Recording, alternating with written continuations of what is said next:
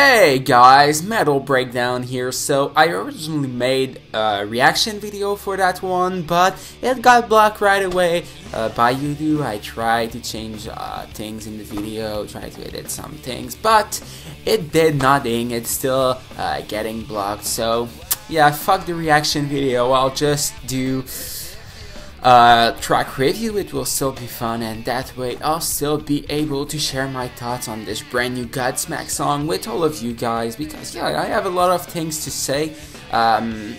It's a new song called Bulletproof from the upcoming album When Legends Rise, which will be released really late in April on the 27th. The album will feature 11 songs, which the first songs will be the title track When Legends Rise. I'll put the link in the description, that way if you want you'll be able to take a look at this set list and see that there's some cool name. But what do I think about this brand new song Bulletproof? That's what we'll find out in that video.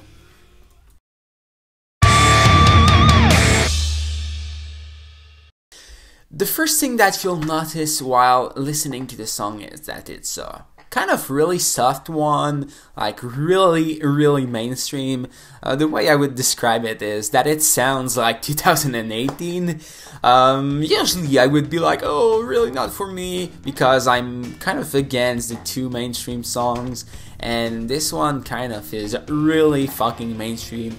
Just listen to it by yourself and you won't be able to disagree, but here I don't really mind, because at the same time it was really short and really catchy, so it will work so fucking well on radio.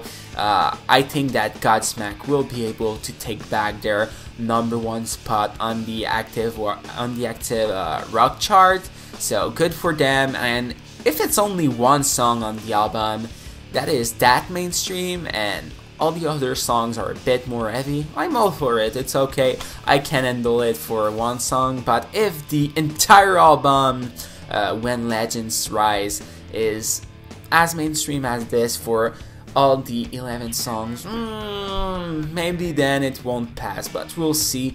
I'm sure we'll get a second single soon. If you guys want that, I could make an album, not an album, but a track review for that one too, and I'll do an album review for sure when the full album will be released in April.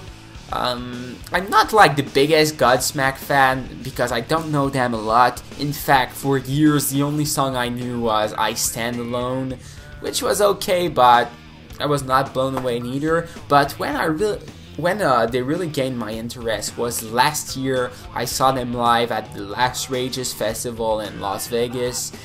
They were headlining and it was a really cool set, so after that they piqued my curiosity. Since then I checked out the first album. I've listened to it like at least 10 times, it's really fucking good.